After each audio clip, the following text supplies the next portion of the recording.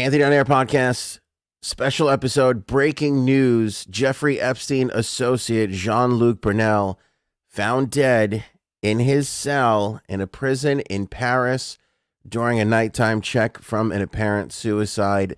This is breaking right now. Moments ago, we were notified. We have all the news for you right here, including how Jean-Luc Brunel was taken down, the involvement of Virginia Roberts Giuffre, and we have early reaction from Jean-Luc Brunel's attorney, which is going to give us a little bit of an indication on where this is probably going to go over the course of the next couple of days. So it's important that you're subscribed to our channel, whether you're watching on YouTube, Facebook, or you're watching on Spotify. We're one of the few podcasts that are available via video on Spotify, or you're listening on Spotify, Apple Podcasts, Google Podcasts. Make sure you're subscribed. Share this episode because we're going to have all the information for you, not only today, but as this continues to evolve over the course of the next couple of days, just like we did when Epstein was found from an apparent suicide, Ghislaine Maxwell's trial, and all the rest. You can check out all our videos and episodes on that. We'll put links in the description all around wherever you're watching and or listening from. So moments ago, I was notified Jean-Luc Brunel, who was being held in La Santé prison, this is in the southern part of Paris, was discovered at 1 a.m. during a nighttime check-in. You know, guards, they'll walk around, they'll check in on the prisoners, see how everything is going. They discovered Jean-Luc Brunel, 74, was apparently hanging in his cell in what they believe to be a suicide. We've seen this movie before, have we not? I mean, this is exactly the way Epstein went down as well. I'm not sure why Jean-Luc Brunel was not on suicide watch. We know from our extensive time following the Ghislaine Maxwell trial, she was and is and continues to be on suicide watch. Lots of check-ins. She complained about that a whole bunch. In fact, here's a photograph that was released during the trial of Ghislaine Maxwell by the Southern District Court of New York. Famous photograph now where Ghislaine is giving Jeffrey Epstein a foot massage. She's showing off her cleavage. And you can see the third person in this photograph, if you're not familiar, is indeed Jean-Luc Brunel, who we now know has died at the age of 74. He was suspected of being a member of Jeffrey Epstein's global sex ring. This no doubt will fuel tons of conspiracy theories. As you can tell by my tone here, we're already not really buying this. I mean, this comes 1 week after Prince Andrew settled his case with Virginia Roberts. This is during the retrial attempt by Ghislaine Maxwell after she was found guilty for her crimes and what she did with Jeffrey Epstein. It's amazing to me that we're here. I can't believe this when I got word that this was going down, but this is where we are. So let's get into the information. Two Paris papers reporting this news. They're the ones who broke it. Obviously, this happened early 1 a.m. in the morning, so Paris newspapers are going to be the ones to break something like this. Prosecutors in Paris have confirmed that he was found hanging in his cell. It is not known whether or not Jean-Luc Brunel was sharing a cell or not. Here's the other thing. The Daily Mail had an article on this just moments ago. They have since retracted a tweet that they put out that video cameras were not running in the cell. As of right now, we do not know. Nobody's been able to confirm whether or not there has been footage inside. We don't know whether or not Brunel was sharing a cell with another inmate or not. This is, again, we just found this out moments ago. This is legit, literally breaking news. So there's a lot more information to come. Like I said, if anything does happen, we'll have it for you here on the podcast. You can follow us on Twitter. If there's like a little tidbit that comes out, we'll be sure to put it out there on Facebook, Twitter, etc. But we do know that the Night Patrol found his lifeless body around 1 a.m. A judicial inquiry has already been launched. Early evidence is pointing to a suicide. This is according to authorities over there in the prison in France. Little bit of background on Jean-Luc Brunel. Virginia Giuffre was responsible for taking him down. It was December in 2020 that he was indicted after 2 days of interviews by the examining magistrate and specialist police from an anti-pedophilia unit. He was arrested in the city of at the Charles de Gaulle airport while he was trying to board a plane to Senegal. He told detectives at the time that he was going on a holiday. Brunel was suspected of being a part of the global underage ring that was organized by Jeffrey Epstein. Others involved in the ring include Ghislaine Maxwell, obviously, as we said. A French judicial inquiry into Brunel's conduct was opened in August of 2019 when prosecutors heard allegations that Brunel and Prince Andrew had shared a common person. That was Virginia Roberts. She's told lawyers that she was, obviously, we know her history and what she says about Epstein and being involved with the ring. We know what she's said about being involved with Prince Andrew. Most of the accusations that have bubbled up on Jean-Luc Brunel happened in the 70s, 80s, and 90s. This guy has a long history of accusations against him, but they fell outside of the 20-year limit of prosecuting sex crimes in France. When this got re-brought up and Virginia Giuffre was involved, we're now talking about some crimes that happened in the late 90s, early 2000s, 2001, which falls within the 20-year limit. When Virginia Roberts started talking and talked to authorities over in France, that news got out and more people started coming forward, including more victims that had more recent run-ins with Jean-Luc Brunel. So that was the tide that kind of got police involved and were able to bring down Jean-Luc Brunel, able to arrest him in December of 2020. They had originally planned to go later, but then when they learned that he was going to be, leaving the airport in Paris to go to Senegal, they jumped on it right then and there, and they were able to arrest him. So he was awaiting trial for what he had done. Apparently, supposedly, the attacks happened down at Epstein's Island, at least the ones that involve Virginia Giuffre.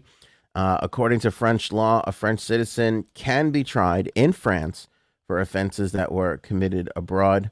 Both Prince Andrew and Brunel have, of course, denied all these allegations and claims. The prince is considered a key witness in both of these cases, and we obviously know that he settled with Virginia Giuffre. That's why when we covered that settlement, which just happened Tuesday, that was the breaking news on Tuesday. And again, we have, we'll put the episode all around or in the description here. We were kind of shocked because we felt like there was more work to be done here. If Virginia Roberts didn't settle, and had to have Prince Andrew on the stand testify or be deposed at least, who knows what else would have come out? Who knows what other names would have been, put more prominent in the news? Because of course, obviously this Jean-Luc Brunel, you got Les Wexner, obviously all the names that we've been through. But when you have Prince Andrew on a stand in Manhattan giving testimony, and he's saying, or is forced to say these names, being asked about these names, it's a bigger deal. I know people don't really put a lot of credence into that, but it is. It's a bigger deal. We see all the articles, we see all the podcasts, everybody's talking about this stuff. But when you have that becomes the headline, that becomes the big thing. Public pressure mounts. Government's law enforcement forced to act. So that's why it was surprising that Virginia Roberts Giuffre settled. But she did. My thoughts on that, of course, on that special podcast episode. So go back and check that out if you want to hear. I don't want to rehash that. But credit to Virginia because she was the one who started the snowball into an avalanche to finally get Brunel arrested. So at least he could be held accountable for what he had done for decades. It seems like decades. Wouldn't have happened without her. So full credit, full marks go to her. We showed you this photograph. If you're watching this episode, we showed you this photograph that was released by the Southern District Court of New York. This is one of like a billion photographs of these three.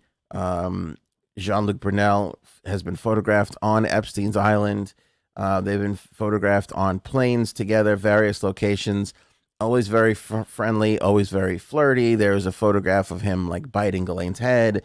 They're always laughing. They're always smiling. The appearance over the course of, the time that Epstein started to be investigated was that Jean-Luc Brunel was very, very high up, very, very close to them. He was playing that model scout role where he had, this modeling company, and he would always be photographed with models who worked for his agency. There was plenty of communications, as we learned, not only in the Ghislaine Maxwell trial, but as Epstein was investigated, that there would constantly be phone calls from Jean-Luc Brunel to Epstein, messages taken down about girls. Brunel would discuss girls that he had just met or had experiences with. It was always done in, under a code of, this one could give you Russian lessons, for Russian girls. There was always like a little innuendo, a little code being shared between the two. But they did find handwritten messages from Jean-Luc Brunel for when he had called. That was all discovered during the investigation into Epstein. So there's no doubt that there's been a long-standing relationship, friendship, working understanding between the three that you see on the screen here before you. But again, credit to Virginia Giuffre for starting this whole entire trend. Again, this is early on. There's going to be a lot more to this. I want to share with you the early reaction from Jean-Luc Brunel, but two things that I want to mention first. Make sure you subscribe to our channel. YouTube, Facebook, like I said, we've been keeping track of Jean-Luc Brunel, ancillary kind of discussions. Most of our focus lately has been obviously on the Virginia Giuffre, on the Ghislaine Maxwell case. We're waiting on the retrial there, so we'll have that kind of news coming up for you. But we've been really diving in the last 2-3 weeks on Virginia and Prince Andrew, and their settlement on Tuesday was a pretty shocking discovery. But as you can see, this whole little ring of scumbags, the stories just continue. So share this episode. Make sure you're helping us promote it, get it out there, because without you guys pushing it around social, these things would just be swept under the rug. The powers that be that want to keep all this stuff quiet would just be, would be winning if it wasn't for people like you that are constantly sharing and promoting content like this. Let's talk about the conspiracy. Let's talk about Jean-Luc Brunel's attorney. But the other part of this is supporting our sponsors that support us. Lucky for us, we have a phenomenal sponsor, Jumpstart Coffee Company. I am drinking a cup of it right now, early morning here, to get this podcast started. What's great about Jumpstart Coffee Company is not only are they great coffee, but they support a great cause. That's the Navy SEAL Foundation. Here in America, we enjoy wonderful freedoms, and it's all because of our great armed forces. And Jumpstart Coffee Company has committed to supporting the Navy SEALs and the Navy SEAL Foundation. These are for SEALs that are coming out of their service, and as they get into, post-Navy SEAL life, the Navy SEAL Foundation is there to help them and anything that they need. And Jumpstart Coffee Company gives 50% of their profits to the Navy SEAL Foundation. It's truly extraordinary. That's why we love having them as a sponsor, because when you purchase a Jumpstart Coffee Company, not only are you helping the podcast survive and continue to make episodes, but you're helping a great coffee company and you're helping the Navy SEALs all in one little purchase. It's unbelievable. Grab as many bags as you can. I love all their flavors, from the dark roast to the medium roast. They also have decaf, half calf as well. They have a light roast. Their flavors are just extraordinary. I absolutely love it. It's the only coffee that I drink anymore. And of course, you can save 15% when you use the promo code AOA15 when you order with the link in the description for this episode. That's right. Click the link in the description of this episode and put in the promo code AOA15 and you'll save 15% off of your order. You can also click on the banner for Jumpstart Coffee Company at the homepage of AnthonyOnAir.com. You have to admit, it is quite odd and very bizarre to have one high-profile billionaire accused of running an international pedophilia ring turn up dead in his cell.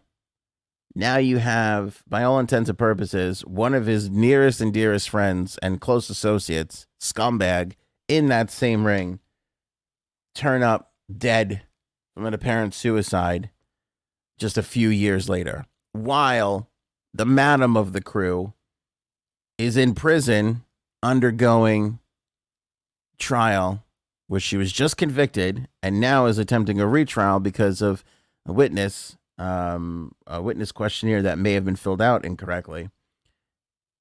It's bizarre. Coming off a week where the Prince Andrew in the royal family, Great Britain, settled a case against the person that also helped bring this guy down. I mean, you can't make this stuff up. It's crazy. I can't believe that we're here. I can't believe that we're seeing this story again. I was just like looking on Twitter just like a couple of seconds ago, and people are already with the memes of this guy was found dead, and they got Ron Burgundy, Anchorman, in that scene where he's like, I don't believe you. You know what I mean? Like, it's insane. We've seen this movie before. I can't believe it. Let's dive in. If these are legitimate, apparent suicides, if Jean-Luc Brunel was suicided the way that Epstein was, who's pulling the strings here? Who's doing it? I like, who? Royal family? Blintons? The Blintons? I know there's a big body count there. Can't say the actual name. I don't want to be put on a list. I don't know. I honestly don't know.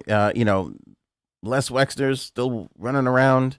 Obviously, there's plenty of other people in these organizations that you'd love to speak to. We heard from Juan Alessi during, he testified during the case of Ghislaine Maxwell recently. We've never heard from Sarah Kellen, who claims to be a victim as well, who's also been accused and claims to be a victim, sort of in that bizarre gray area in these cases where it's like a victim or, you know, one of the people who procured victims. We don't know, but we know she's out there and hasn't been, you know, forced to testify or answer any sort of major questions in a public forum like a court, like a trial. But when you think about it, who's, you know, everybody says Epstein was Mossad and part of this international information ring as well. Okay, you know, I'm not disputing that. But when you look at it now, like let's evaluate where we are. It's Saturday, February 19th. It's the morning. We just got this news. Who's pulling the strings here? Who's trying to keep all these people quiet? Is this just a crazy coincidence? Are we to believe that these people really ended their own lives? It's not out of the realm of possibility. Certainly in the case of Epstein, it is very suspect. The cameras were off. The guards fell asleep, right? Like all like the 17 things that had to go wrong in order for this to go down the way it went down actually went wrong. It's crazy to think that. I'm not buying that it was a suicide. I don't think most people are. When you hear what this is, you kind of feel the same way. And I think the reaction from Jean-Luc Brunel's attorney is pretty interesting because they haven't spoken a lot. Again, this just happened. So reaction, people discussing it, that is all to come in the next few hours and in the next few days. But early on, credit French newspapers, Le Monde, Le Parisien, if you want to say. They got a quote from Jean-Luc Brunel's attorney. And it's the only reaction that we have right now at this hour. And the quote is, from his attorney that this didn't come. This is the quote. His decision was not driven by guilt, but by a deep sense of injustice. His decision was not driven by guilt, but by a deep sense of injustice. Now, I know lawyers are always in a tough place. A lot of them have to do with scumbaggy things a lot for really scumbaggy people. And I mean, I think it's scumbaggy. But if we're going to give these lawyers the benefit of the doubt here, they're doing it to earn a living, right? I think it's kind of interesting that at the moment where you no longer have to do that because your client is dead, you're sticking to that. You know what I mean? Like, he's basically sticking to the fact that his client was innocent. Now, when his client's alive and he's got to defend him, it's a lawyer's responsibility to defend their client. If their client says they're not guilty, they have a responsibility there to defend their client to the best of their abilities. I wonder how many of these lawyers really believe that. I know that's their oath. That's their deal. Somebody comes to you and says, I'm innocent. It's their job, no matter how shitty they might think that their client is, to defend them. Okay, fine. But when your client's gone, it's kind of the moment where you can be like, yeah, I don't know.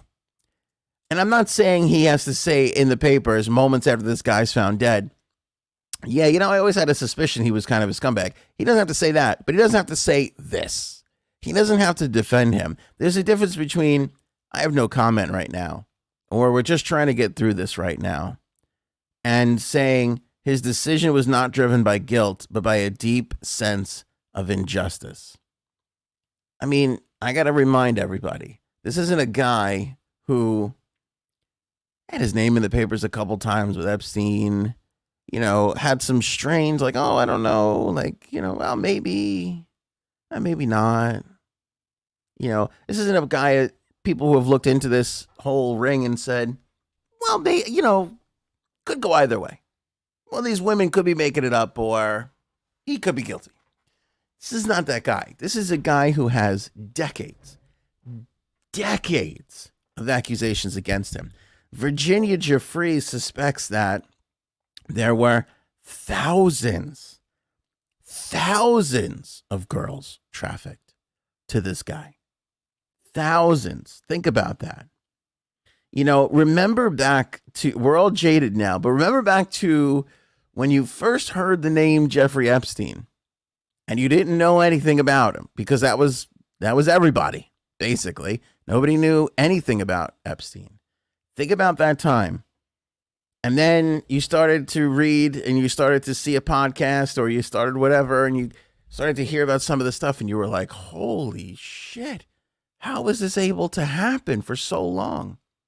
This is the same thing. This is the same thing. And the only difference between this guy and Epstein is, from what we could tell, he wasn't in charge. That's it. But he still was pretty heavily involved. And when you're running a modeling agency and you're working with, you know, constantly working with 15, 16, 17-year-old girls, I mean, this guy was a major cog in this wheel of scumbags. Major. Absolutely major cog. But again, like, remember that moment when you first heard about Epstein, you're like, when you start to see all these things and you go, that is an awful lot of stuff to then maintain your innocence, you know?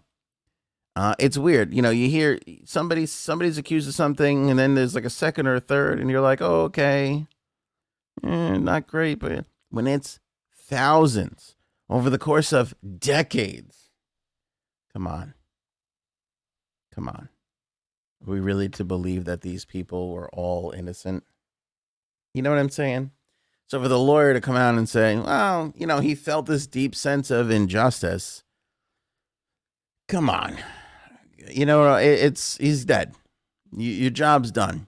You don't have to stand out there this day and go, well, you know, this was really unfair treatment of it. You know, this is unfair treatment. Was it? I'm sorry, I got a bullshit meter. And although I love to give people the benefit of the doubt, this one's pinging to the red. You know what I'm saying? Bullshit meter here is pinging to the red. You got to be kidding me. But again, I ask, who's behind this? You're like me. You're sitting there. Maybe you've seen our podcast before. Maybe you've listened. Maybe you've seen or listened to other podcasts, watched documentaries, read the headlines. You tell me. Who's pulling strings here? It's either got to be somebody trying to protect themselves, or it's, I don't know what it is. Are we to believe this is a vast network of governments trying to keep this quiet? Mossad trying to keep this quiet? CIA? I don't know. Who? Somebody's got to get to the bottom of this. Somebody's got to investigate it. It's not going to be me. I'd like to live. I want to keep living. I'll tell you what they find, but somebody's got to be there on the ground doing the hard work. That's why, when I expressed some disappointment in the settlement of Prince Andrew and Jeffrey, before you get mad at me for like slamming Jeffrey, watch the whole episode, watch the whole thing. But I did express some disappointment. I understand her settling, throwing in the towel. Again, without her, these people really wouldn't have been taken down, all of them. She was key and instrumental in all of it. But I'm disappointed because, taking that all the way, going 12 rounds with him, getting him into a court would have been a big deal. Would have been a big deal. And now we sit in a world where, when Ghislaine was arrested and she was going up for trial, this guy gets arrested. That guy in Canada, the guy with the freaky hair, he's another one. He was, you start to see all these people kind of come down. And you start to think, oh, the little guy's winning. We're starting to make some progress. We're probably going to stop this kind of behavior. And here we sit today where Ghislaine looks like she's almost definitely going for a retrial. So she's got a second chance at at busting out of prison. Prince Andrew doesn't have to talk to anybody anymore because that case is settled. Jean-Luc Brunel, arguably number 3, 4 on the list of shitheads in this whole crew. He's not talking to anybody now. I mean, we're back to square one of these victims. These people can be silenced. You think you're making a little progress here, and now you look, here we are, February 19th, 2022, and outside of Ghislaine in prison, who clearly is not talking, there's not really hope for uncovering whatever mass conspiracy this is, because there has to be something. There has to be someone. This isn't just a bunch of coincidences. If you want to go down the conspiracy theory route, somebody or something has to be pulling the strings. And so far, nobody I know has been able to point to anything. You could say the royal family, okay. You could say America's royal family, whose body count continues to rise. Okay, I'm not going to argue with that. Those are 2 leading suspects, but nobody's anywhere near putting those 2 entities to an end. Prince Andrew settled. He's done. That's out. You've lost your chance to get that guy behind bars, even though that was a civil case. I'm just, I'm well aware. 27 times for Big Bill on the old airplane there, and the visits. He's nowhere near being put to answer any questions. Nowhere near. When's the last time you heard about him being accused or anybody getting ready to go to court with him? I've said this. I even said it on our last episode. Hillary Clinton went to the New York Democratic Convention just Thursday night to give a speech. How are people still viewing the Clintons as a political powerhouse with all of these bits of evidence, the flight logs, all that stuff? They're still leaning on her. She was teasing running for president in 2024. It's unbelievable to me. Out in broad daylight with all of this information. So if it's those 2 things, where's the progress? Where are you going to hold them accountable? Seems non-existent. Seems pretty much non-existent. All right. Obviously, this is a developing situation, and we're going to have more information for you as we go. So make sure you're subscribed. Make sure you're sharing our episodes. Subscribe on YouTube. You can follow us on Facebook. And as I said, we're one of the few podcasts that are available, besides Joe Rogan, on video on Spotify. So if you love Spotify and you like watching Joe Rogan, like watching podcasts, you can, of course, subscribe to us there where you can listen or watch. That's the beautiful part about us being on Spotify. Very honored to be invited as one of the early podcasts to join Joe Rogan in video form on Spotify. There's still not a lot of podcasts that have video that are available to do that. We're grateful. So please watch there if you can. Links on where we're available is all on anthonyonair.com. That's anthonyonair.com. And if you're finding us for the first time because of this breaking news, we follow these things. We talk about them. But our podcast is daily news. Frankie C is my co-host. Jay Sab's my other co-host. We not only talk about some serious things like this, but we do a lot of joking around, a lot of fun, a lot of lighter stuff. So if you need some of that, which you do after these kinds of stories, make sure you subscribe, tell your friends. Any bit of growth for us is a big help. We're in a big growth phase, so your continued support and sharing on social goes a long, long way. So we can't thank you enough for that. Thanks to Jumpstart Coffee Company for being tremendous partners. Again, don't forget to order with the link in the description there. They have tons of wonderful flavors. You could even subscribe and save, where you can order up 2 bags, 3, 4 bags a month, however many bags of coffee you go through in a month, and they'll send it to you every single month. Subscribe and save is a great feature. Again, click on the link in the description below. Put in AOA 15 when you check out, and you'll save 15%. More on this and everything else that we're following in the world coming up on the next episode. If anything else breaks, we'll be right here for you. Catch you on the next one. Thanks, everybody.